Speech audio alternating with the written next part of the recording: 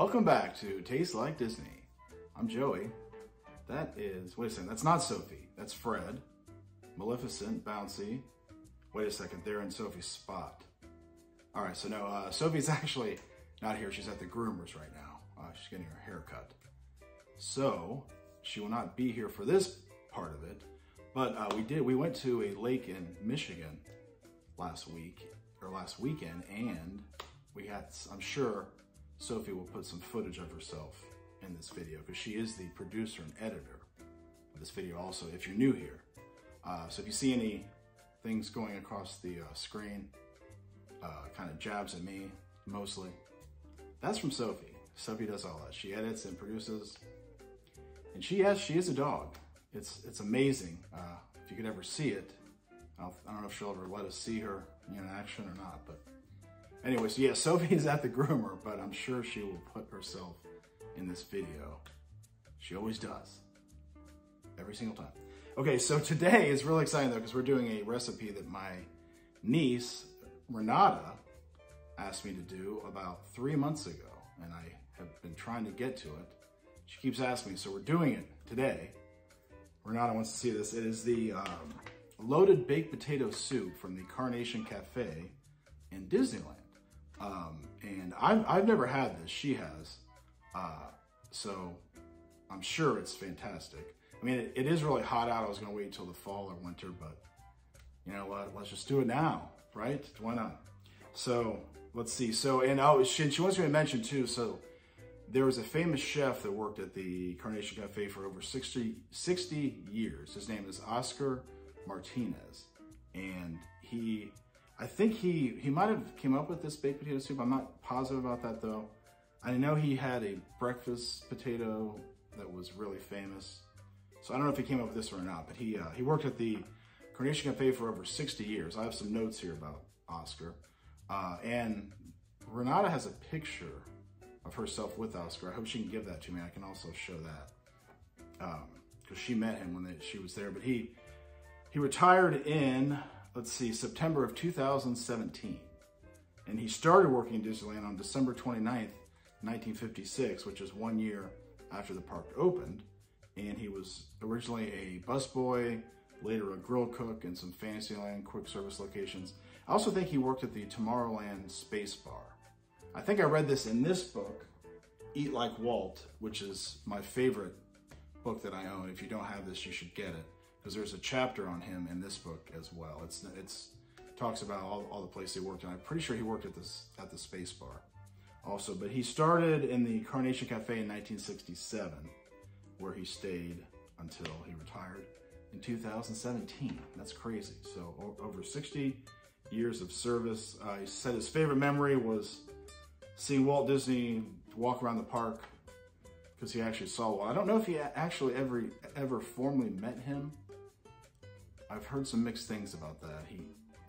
In this book, I think he said he did not, but then I heard somewhere else he did. So I don't know. If you know in the comments, let me know if Oscar ever personally met Walt Disney, but he definitely saw him there all the time. And he said he would always kind of sit in the back, and they would just leave him alone, because he liked to observe the guests as they would be enjoying themselves on a normal day. If they saw that Walt Disney was there, you know, they might act different.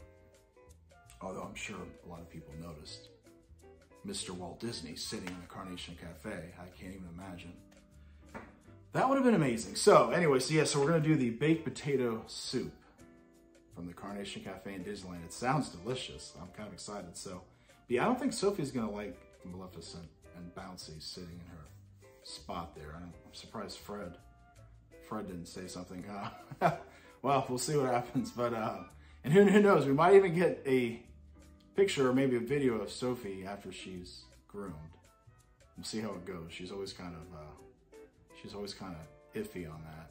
Sometimes she doesn't mind, sometimes she does. So we shall see. But here we go. The loaded baked potato soup from the Carnation Cafe.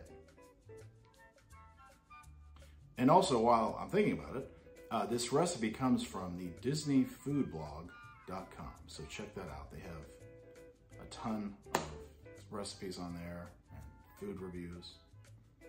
Fantastic.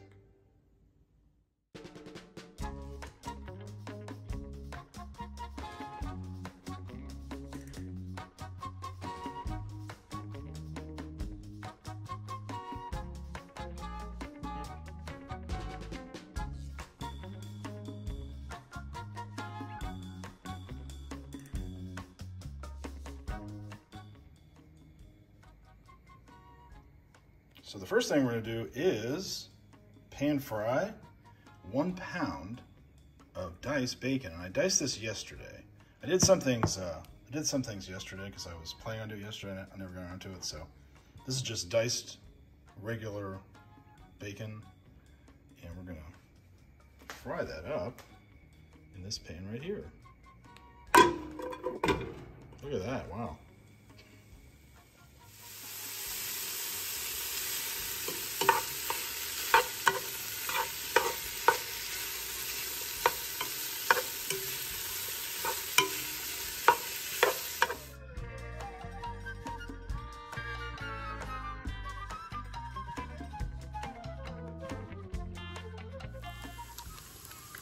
And then once this is crisp enough, which it looks like it is pretty much there, then you want to take it out and drain it on paper towels.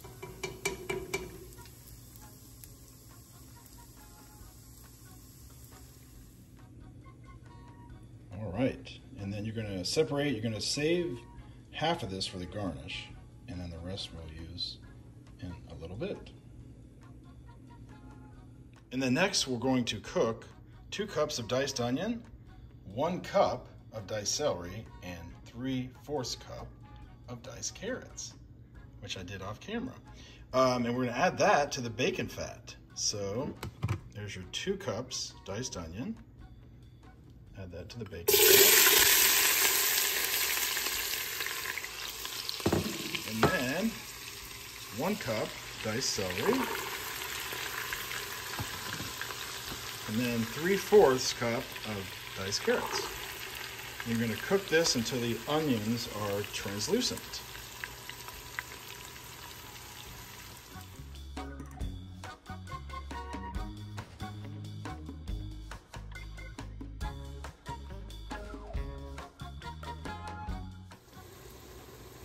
Okay, and while those continue to cook, I can show you this real quick. So the recipe here calls for 4 large russet potatoes and 3 large red potatoes. So I diced these yesterday, and if you want to dice them anytime you're going to dice potatoes in advance, make sure to store them in water like I did, because then they won't turn color. Isn't that exciting? Okay, so we're going to drain these and get ready, because as soon as the vegetables are done, we can add these. All right, so those look ready. So we're gonna add our potatoes. So this was, like I said, 4 russet Idaho potatoes diced. Throw those in there. And these were 3 medium, maybe, I think I just did 4, but medium red potatoes. Drained, obviously, make sure to drain them. Throw these in there. And then we're gonna cook this for about 4 minutes.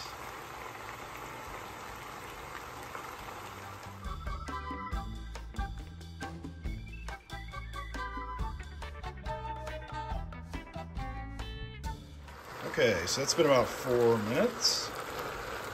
Looks fantastic. So then we're going to turn our heat down to low. And then add 1/4 cup of flour. And then we're going to stir that around. Then we're going to let it cook for about 5 to 7 minutes.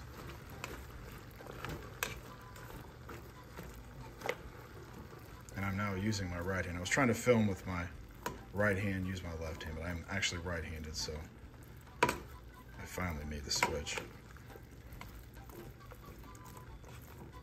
Okay, so I think that's ready. So now we're gonna add 2 cups of chicken stock. And then half of your bacon bits. Give that a stir. Okay, so I just added salt and pepper, turned my heat up to medium-high, and we're gonna let this simmer for 25 minutes. So we'll see what happens here. I'll tell you what, it smells ridiculously good. And You know, that's my favorite word, ridiculously.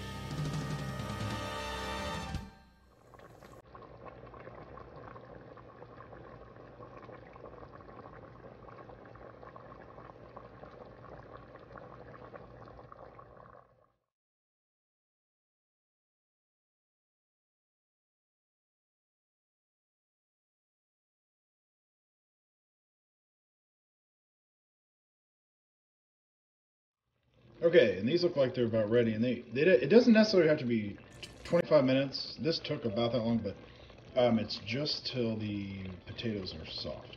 And you can mash them to make them thicker. Strangely enough, I do not have a potato masher, so I'm gonna use a whisk, so we'll see how it works. But yeah, just mash some of them down, and this will give it a creamier, thicker texture.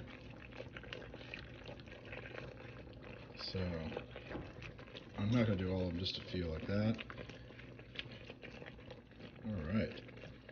And then next we're going to add 4 cups of heavy cream and let that simmer for 5 minutes. Wow, look at that.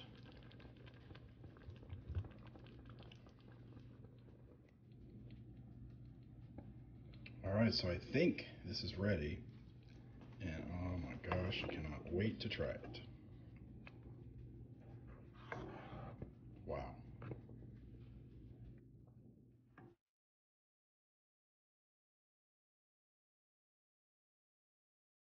There it is. There it is. So we're going to garnish it with a little sour cream. I'll try to do this on camera. I got this squeeze bottle, so I can do a little squiggly type thing, but we'll see. We'll see how it works. I've never tried this before, actually. All right. Let's see if it's open first. Okay, so that didn't work as well as I thought. It was actually pretty hard to do with one hand. So anyway, so we got here sour cream, and then cheddar. And these are optional garnishes, obviously. You don't have to use all these. Some cheddar cheese. Some bacon bits that we made ourselves. There we go. And then some chives.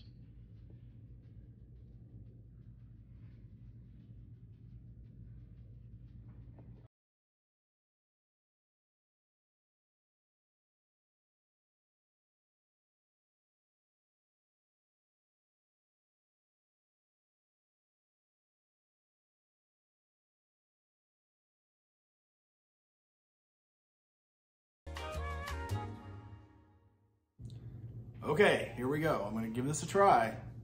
This almost looks too good to eat, but I'm gonna eat it on camera, which I'm always self-conscious about, but I've kind of gotten over it, you know? I mean, I still kind of feel weird about it sometimes, but what the heck, right?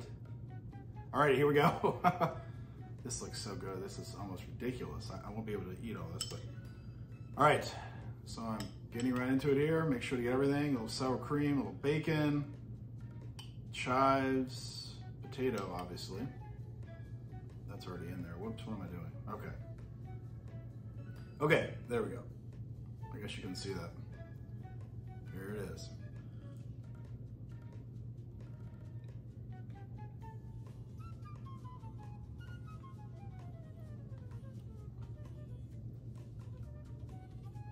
Simply delicious. Oh, wow. So the potatoes are cooked great.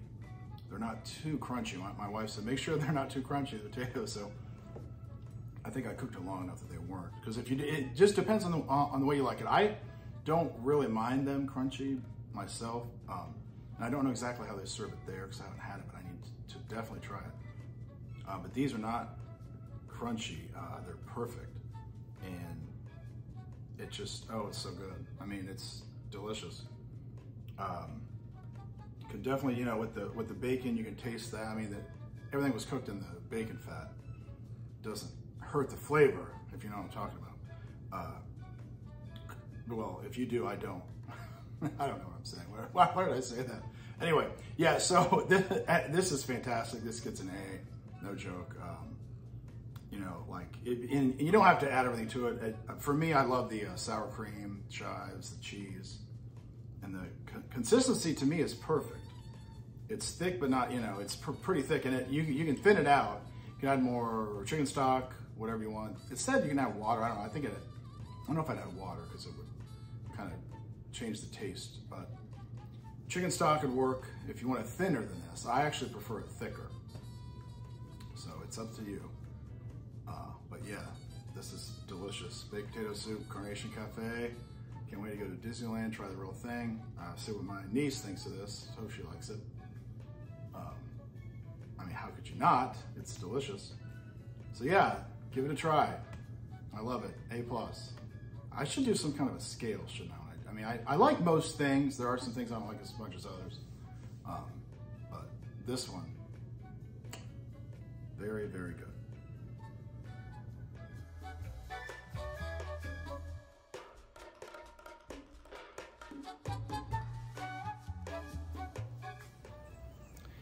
And for a special treat here, we have Renata's daughter Rose with her in-depth assessment of the baked potato soup. What do you think? It's good. All right. Is it too hot or? No, it's good. Fantastic. I can't wait to have some. I've already had some actually, but. It's really good. So that's our video for today. I hope you enjoyed it. If you did enjoy it, please subscribe. If you didn't enjoy it, you should also subscribe because you can make fun of me like Sophie does every day. She's usually doing it right off camera, but she's still at the groomers. So I'm still waiting to go pick her up there. I can't wait to see how it all turned out. You know, it's always kind of fun. And you can also hit the like button and leave a comment. And if you'd like to see me make something, put that in the comments and I will get to it eventually, like I just did. It took me 4 months, but I got to it and it was ridiculously good. And you can also hit the notification bell when I have new videos. It's usually about 2 per week. But the last thing I have to say is, if you're confused by all of this, just imagine how I feel. Wow. Just